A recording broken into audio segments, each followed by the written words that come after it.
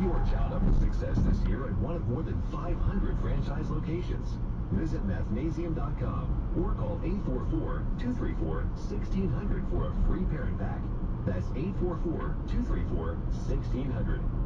You're listening to Sirius XM. This is Sirius XM Satellite Radio. Osama bin Laden's one-time personal secretary, Al-Qaeda's #2 man, has just been killed by an American drone strike.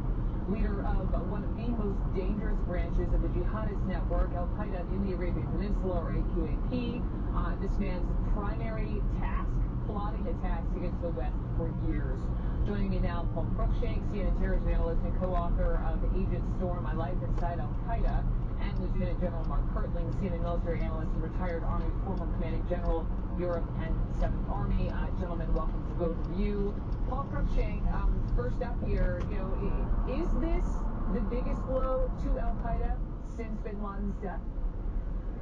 Brooke, I don't think there's any doubt about that. This is a very major blow against the broader Al-Qaeda network. Nasir al-Wahishi was the #2 of Al-Qaeda globally. Many within the global jihadi movement thought he was going to be the long-term successor of Osama bin Laden. He was very close to bin Laden before 9/11. This was somebody with a great deal of charisma, bin Laden type of charisma, who was beloved of his fighters. And he was